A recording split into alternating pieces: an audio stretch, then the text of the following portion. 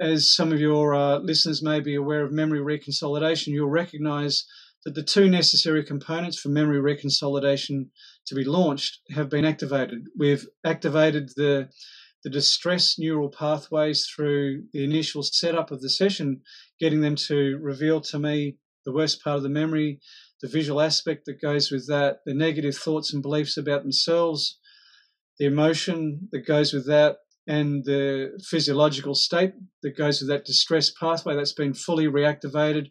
We've spent quite a bit of time revealing that, so the bilateral stimulation tends to bring all that up with more intensity. That's been really quite well reactivated.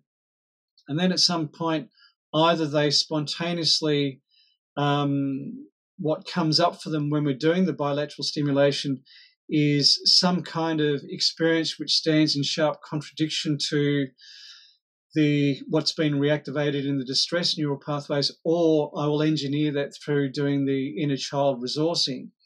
And the person is able to then experience a very different kind of emotional state.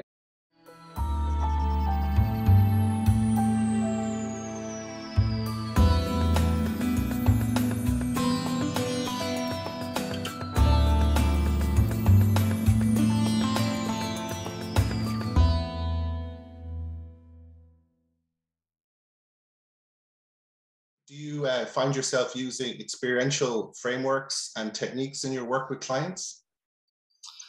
Well, look, as you said in your introduction, probably for about the last 15 years or so, I've been working primarily with EMDR. And I view that as being inherently experiential in that when we're conducting an EMDR session, we're dealing with the lived experience that a person has in that moment, primarily in relation to memories. But the memories are something which is reactivated in the present moment during the therapy session. So in EMDR, we're working with the person's, like I said, memories, which is really just a symbolic representation of the experiences that they had in the past.